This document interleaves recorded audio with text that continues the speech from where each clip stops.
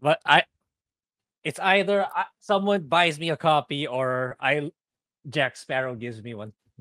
Those are the two circumstances where I will do it. Other than that, no, not a nickel comes out of me buying that game. Yeah, man. All right. So this article comes to us from smashjt.com, man. What's going on? Shout out to him. Dustborn, the biggest failure in video game history. Thanks to governmental funding, Dustborn crashes and burns. A flop of epic proportions in modern gaming history, man. And just for shits and giggles, let's go ahead and bring up the current Steam charts of Dustborn. It is not good. Okay. I saw Madam Savvy playing it, and it makes me want to rip off my eyelids. That's pretty damn bad. If you go down over here, this is Dustborn. 29 current players right now. Madam Savvy is probably one of them.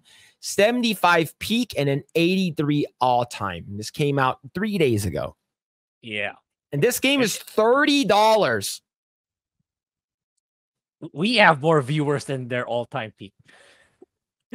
That's saying something, man. That's funny, dude. Yeah, that's saying something. Yeah, we're a small YouTube channel, and the fact that we have more people interested in watching two weird Asians, talking random crap online versus playing this woke game. But man, this is really bad, dude. All right, let's go back to the article right over here. In what can only be described as one of the biggest flops in gaming history since release a couple of days ago, Dustborn from Red Thread Games has hit an all-time peak of just ... 83 concurrent players. Currently, the game is struggling to muster even half of the number at any given moment. For the title that just launched 2 days ago, as of writing this, the performance isn't just disappointing, it's beyond catastrophic. As I stated previously, Dustborn had all of the makings of a failure of a game on paper, developed by the same team that brought to us the beloved Dreamfall series, to publish under by Spotlight by Quantic Dream label. The game could have been a home run, but I think we have to read more in order to see more of his stuff. But yeah, it's the thing is that, oh my god, this guy again. But yeah, it's not great. The game is not doing well.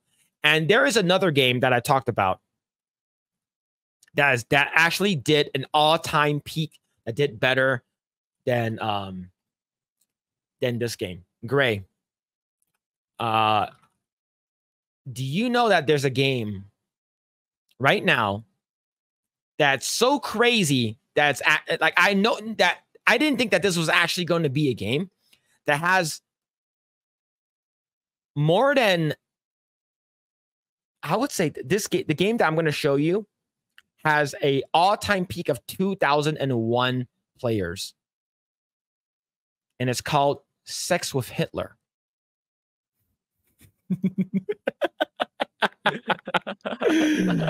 There's this game called Sex with Hitler that came out almost 2 years ago, had an all-time peak of 2000. Dustborn, that came out 3 days ago, has an all-time of 83. The fact that you have a troll game that has gotten way more actual people loving the game than Dustborn. How do you feel about that, man? Yeah, it says something when, even if you combine that with Concord, Sex with Hitler still has more all-time peak than those two games combined. And it probably costed them a lot less to make the game compared to this one. Costed 150,000 euros or pounds.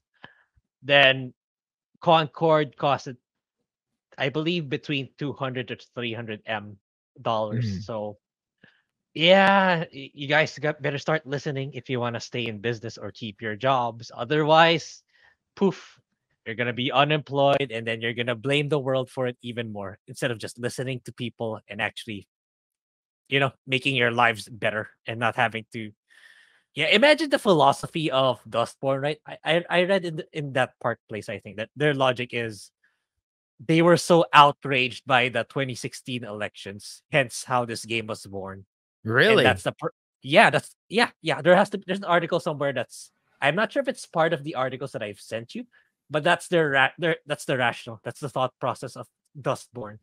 Like they were so outraged that Trump won and shit like that. That's how this game was born. So that's why it's literally DEI, the video game.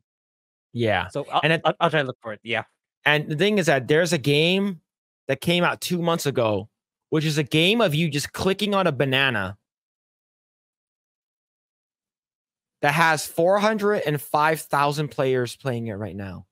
This game is a non-game. It's literally a screen of a banana and you click it. That's it. It's like click the cookie, right? That one did yeah. Cookie clicker, I think. Yeah. So okay. So here's another one right over here. This is the actual this is the fact that this is one of the options in the game is crazy. Right over here. Female officer. Fella you're with, the black kid, dresses like a writer. Does he know anything? You are racist. Oh my god, no. Oh my god.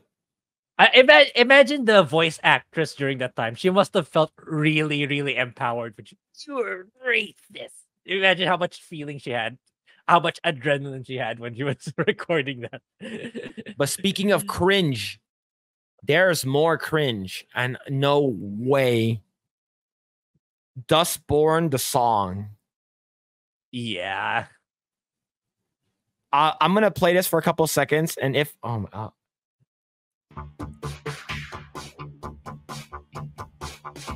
the aliens. We're the refugees. We walk among you. this is worse than like a dragon. Yeah, definitely. Okay, give credit to Young. Yeah, okay. There's someone worse than him now. Oh my god, this is worse than like a dragon, man. This is oh my god, dude. We're right behind you.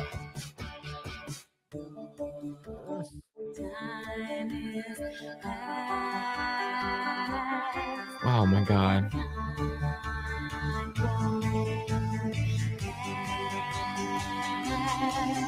We're the Dustborn TDS. Bug is airborne. We're the newborn. Oh my god. I'm done. No, I'm not sitting through another minute listening to this cringe song.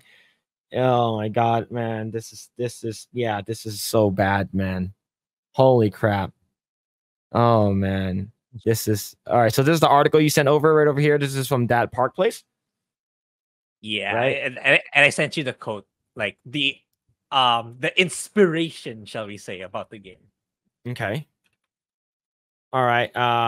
See. All right. So right over here, it says back in July, following the release of the game's trailer, a representative of the game conducted an interview with PSU and confirmed that the entire game was spawned out of the protest against Donald Trump being elected president of the United States of 2000.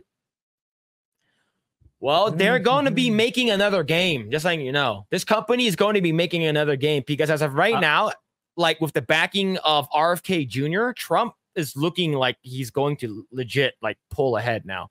Like imagine if he wins. Imagine how crazy these people will make. They're going to be making this game called Trump is the worst, and then it's just like it's about him being like a bad guy. Oh my god, these people who have like hardcore TDS. It's like, yeah, people in Norway, please have the willpower to tell your government to not fund these kind of BS shit anymore. Let your taxpayers' money go to something more productive or more beneficial to everyone. how does people of Norway have anything to do with the fucking United States?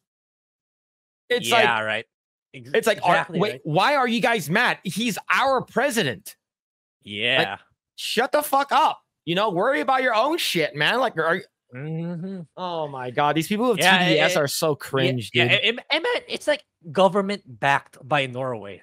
How fucked up that is that? Like to make a game about anti-American instead of greenlighting projects that benefit the people of Norway. I don't get it, man. I don't I don't get it. Yeah, man. To be honest, I'm glad they have 29 players right now. I'm glad. Is because this game is $30. I'm not, if this game was like $2 or maybe even free, I'll consider playing it. But nope. Yeah. Not playing this garbage game. Well, only play it if people gave it to us for free. Yes, that's the only way. And chat, do not give this game to us for free. Okay. Do not gift this game to us. We don't want to play it. Thanks for checking out this segment of the Project Eggroll podcast. If you like what we do here, please like, share, subscribe, hit the notification bell, and you will know next time when we go live.